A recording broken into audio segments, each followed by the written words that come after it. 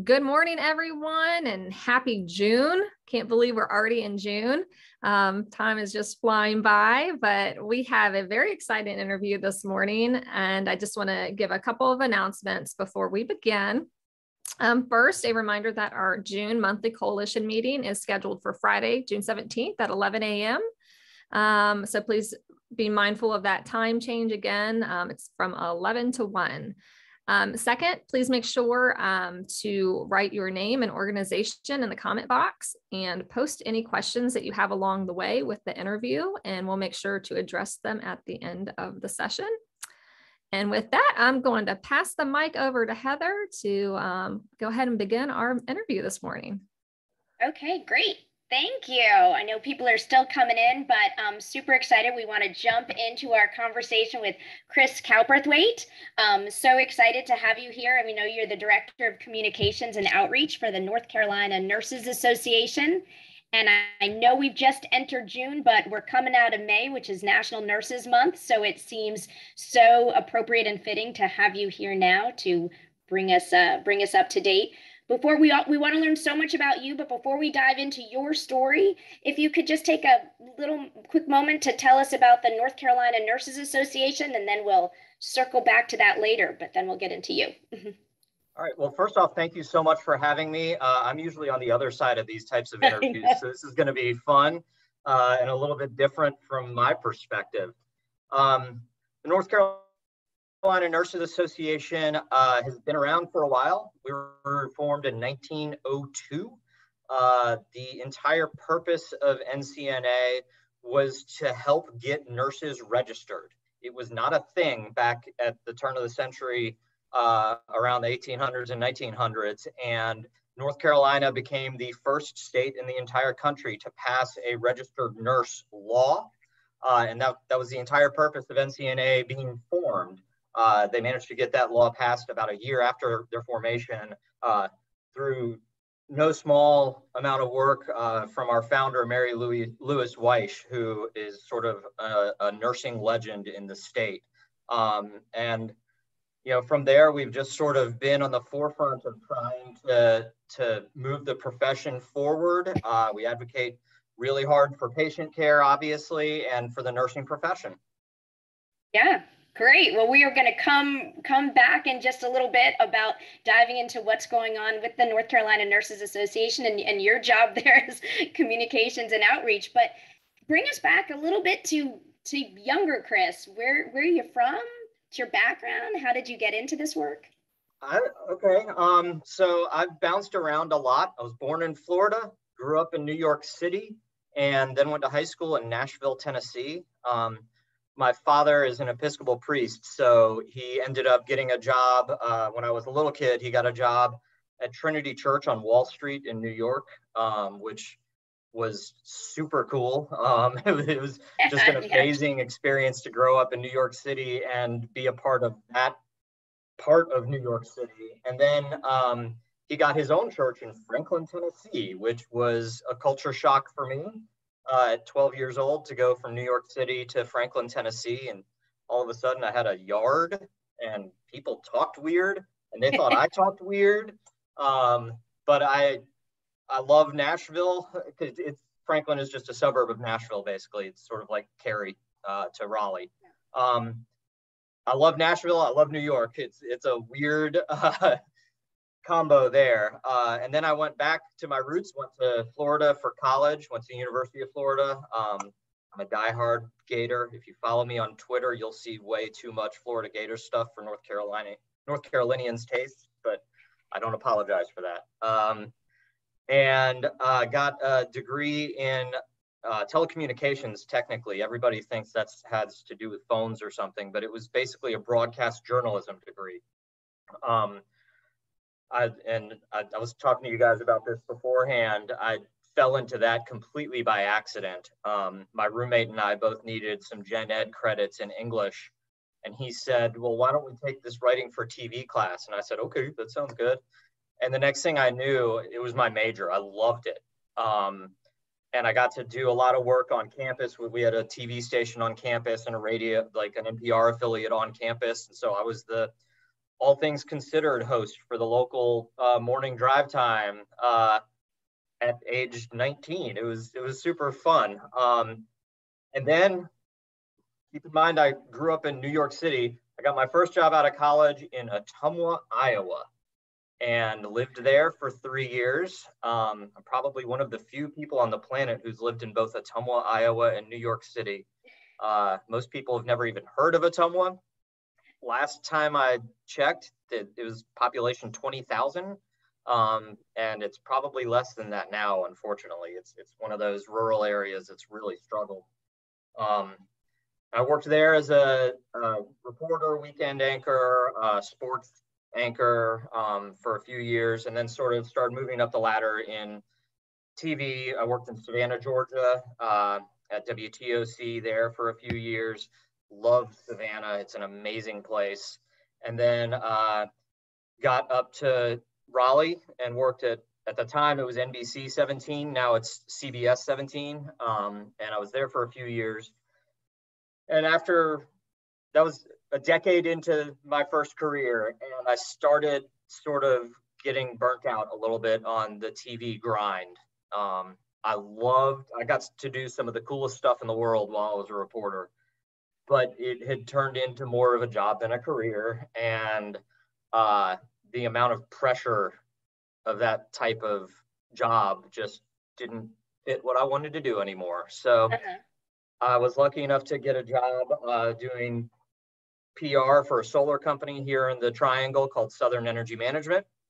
And they're a great place. And I love the folks over there, but they started needing more of a salesperson than a communications person. And I did not want to do that. So I left them in good graces, and we're still, friends with a bunch of folks over there, but that just wasn't what I needed to be doing. So then I ended up at the Nurses Association, and I've been here for almost a decade, and I love it, and I've got no reason to even think about going anywhere else for now. So here I am.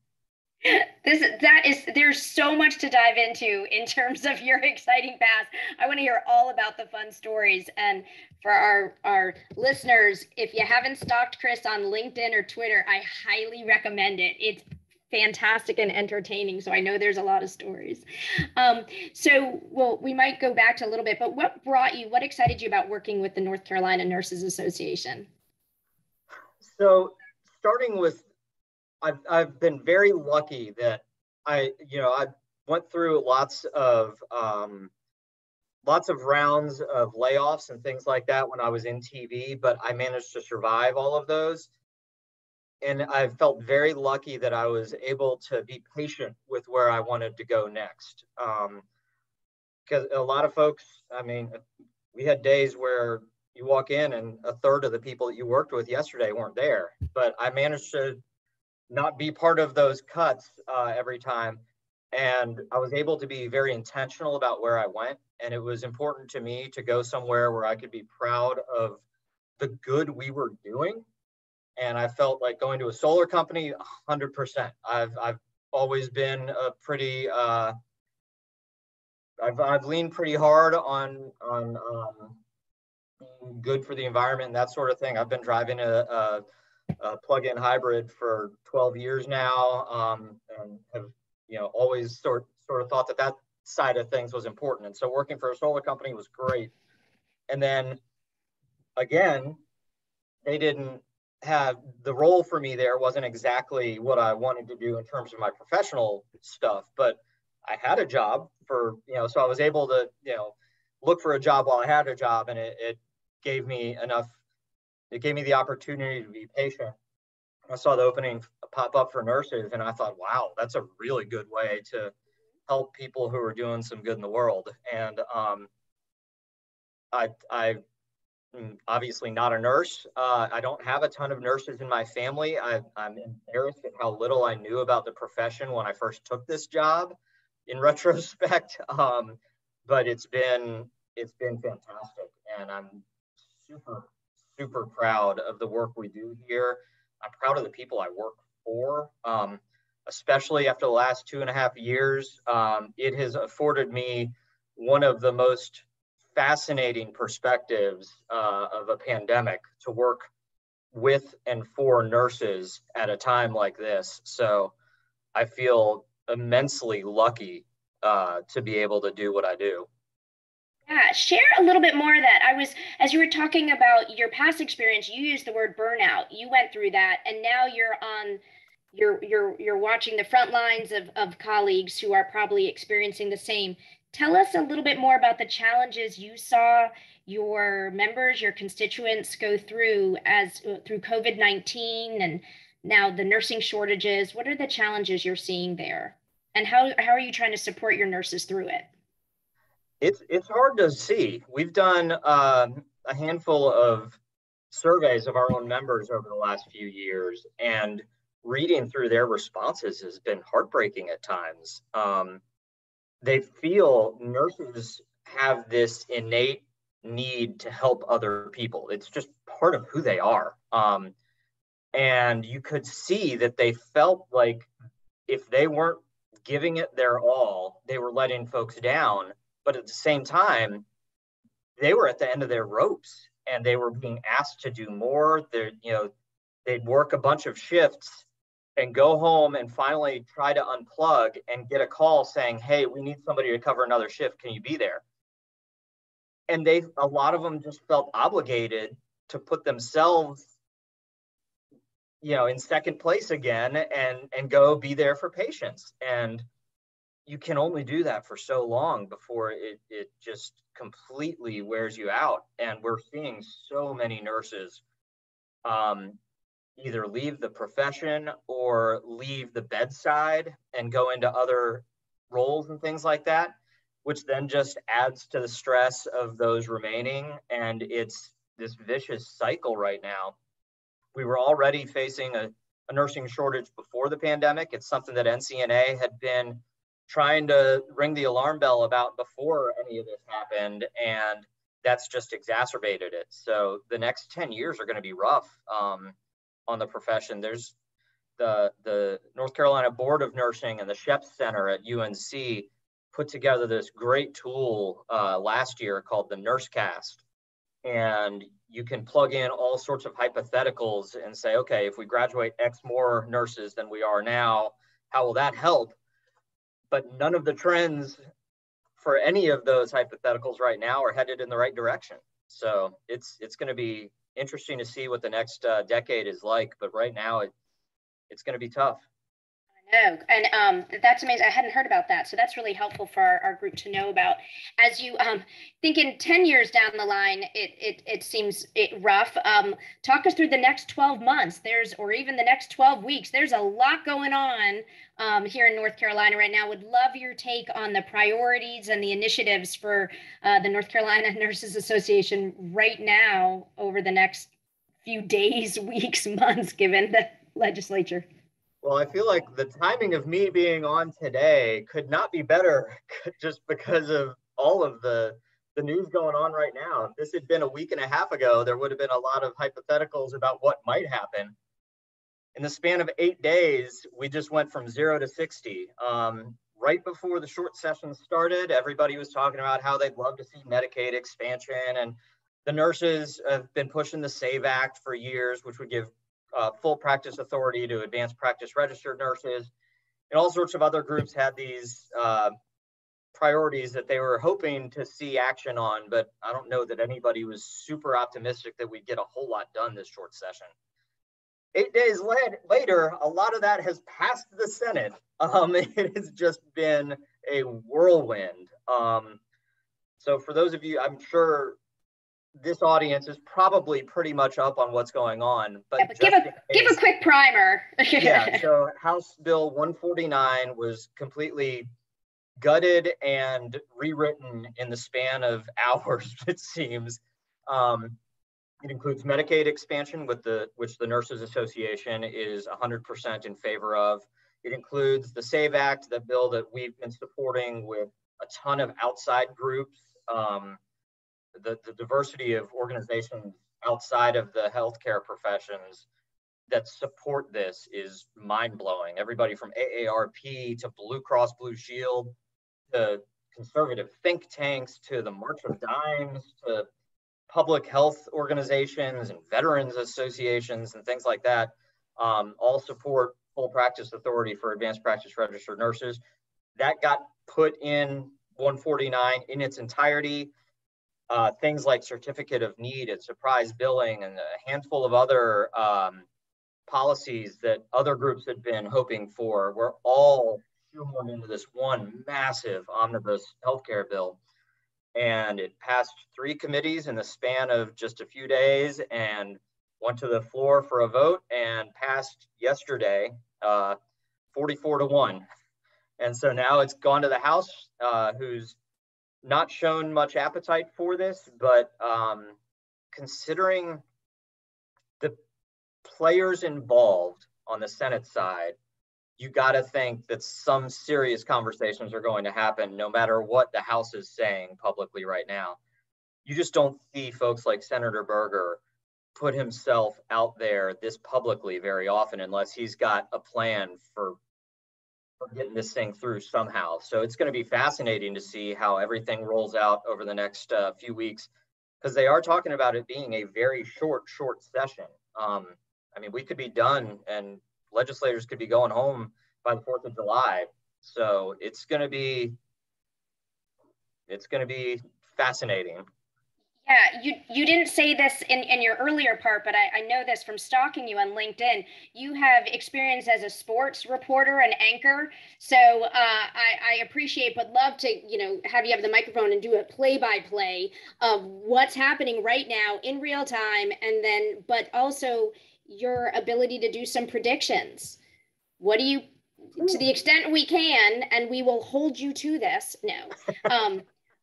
What's your sense of what's going to happen, especially with the two that you shared, that the Nurses Association feels the most strongly about Medicaid expansion and the SAVE Act?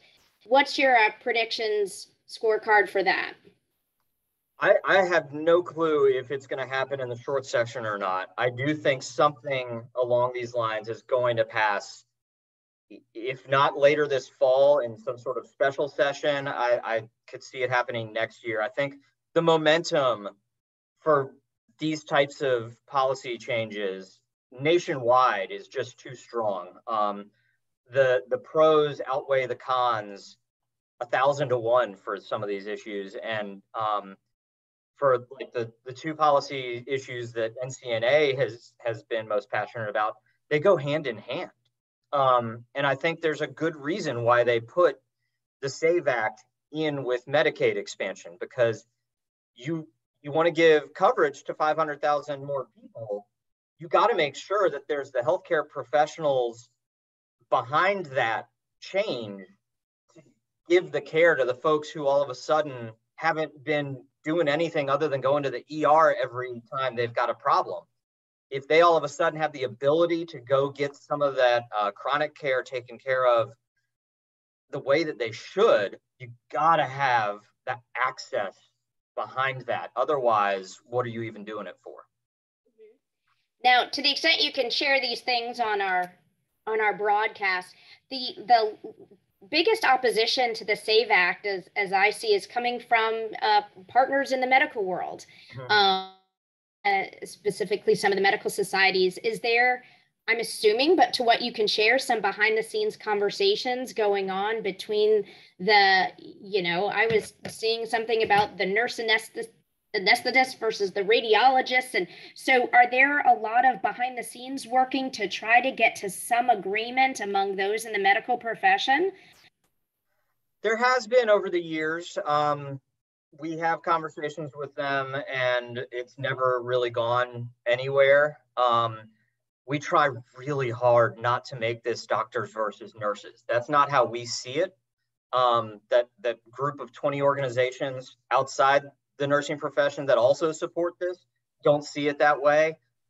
There's a lot of physicians who are fully in favor of this, but it's organized medicine that's really been the only opposition to this. There's no, we've got 20 organizations that support this.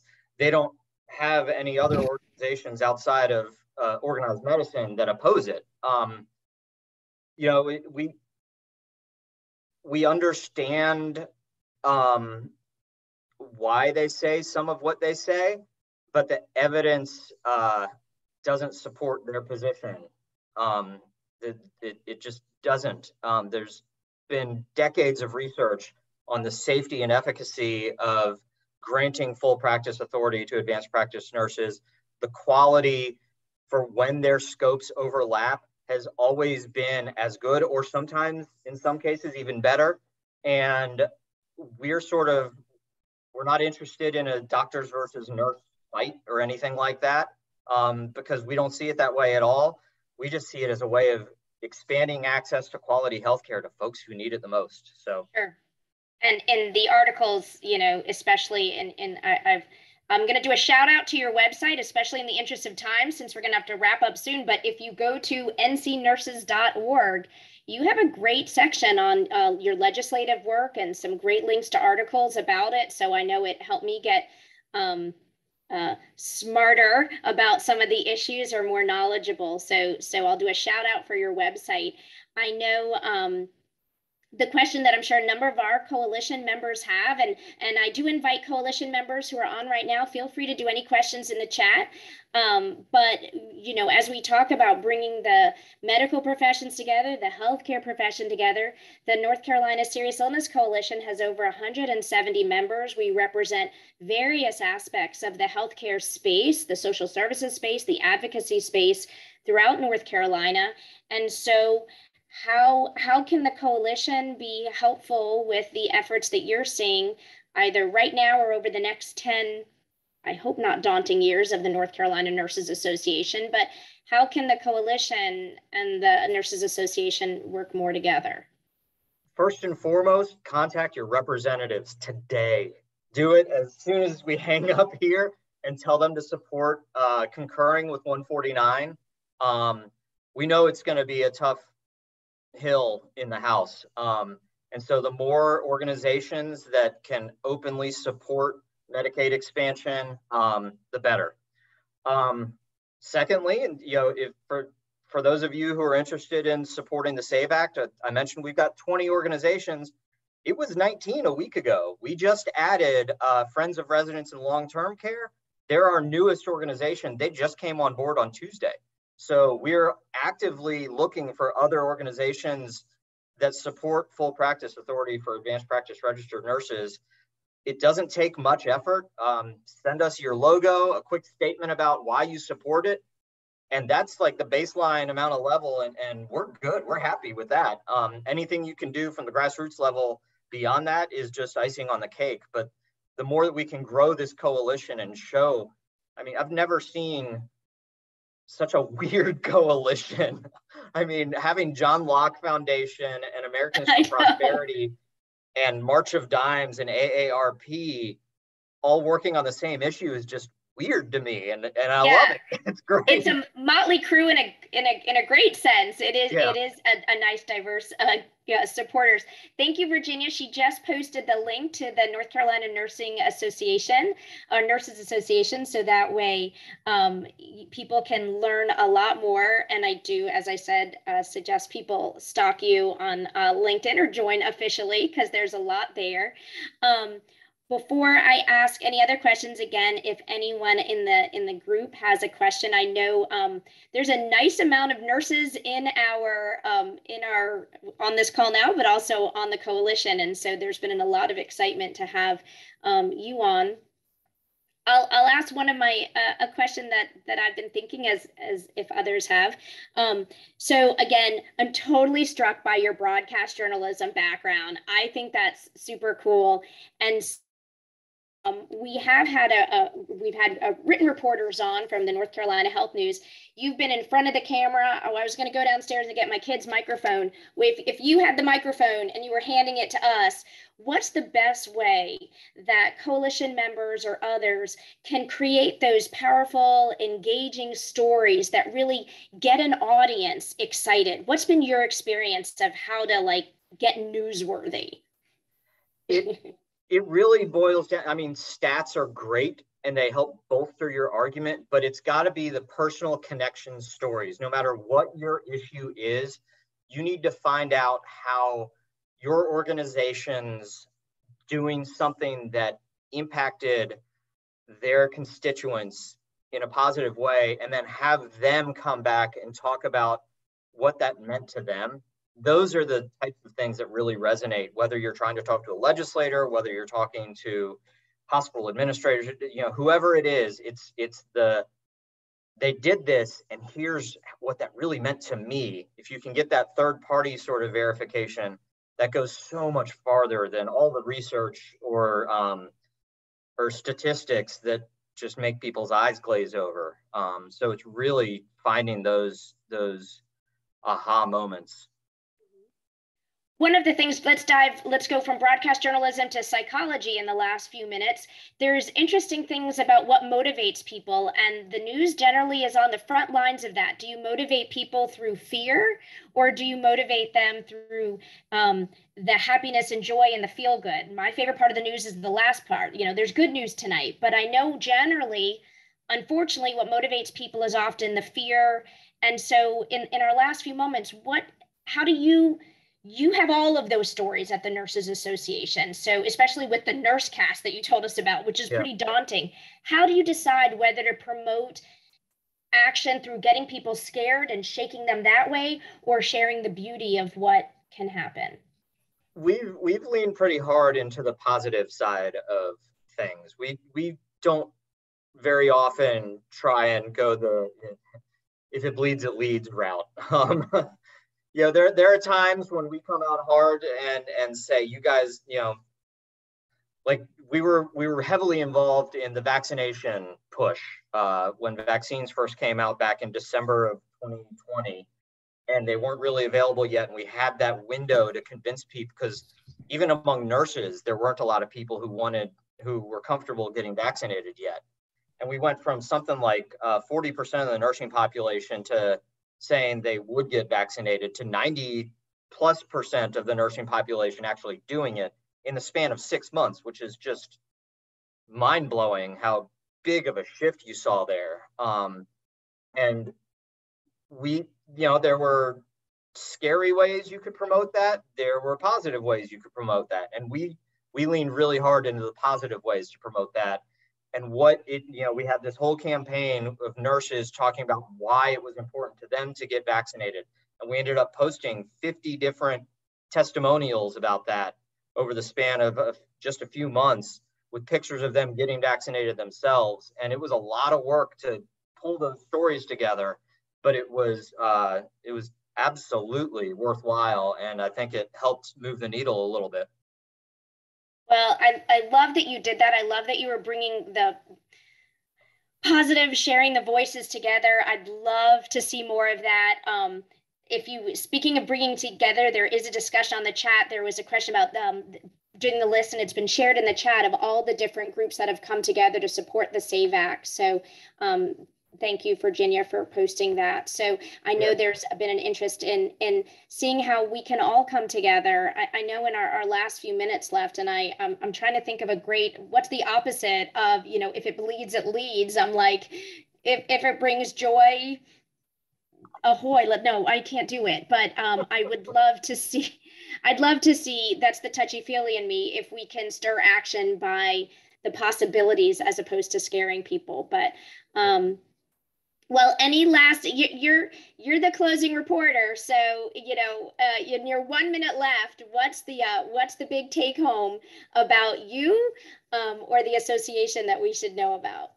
I don't know. I've had a wacky career, and I feel lucky to be where I am, and love being here. I think there's a lot of organizations that are trying to do a lot of good right now, and it's just a fun moment to, I'm not a lobbyist, but I work closely with our lobbyists, and it's a fun moment right now, even though none of us knows what's about to happen, to see the 180 from the folks who had been so adamantly against things like Medicaid just a couple years ago, and have them all in and pushing hard is just, it's going to be a wild ride, and I can't wait to see what happens next.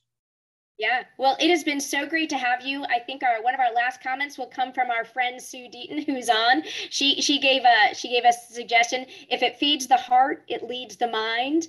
Well, I'm so happy that we have all these hearts and minds together. Chris, I can't thank you enough for taking your Friday morning with us, especially in this sort of legislative roller coaster of a week. Please keep both to you and the rest of the coalition, keep fighting the good fights, loving the right love, and um, and go out and do great things. Thank you Thank you so so much for much. having me. I appreciate it.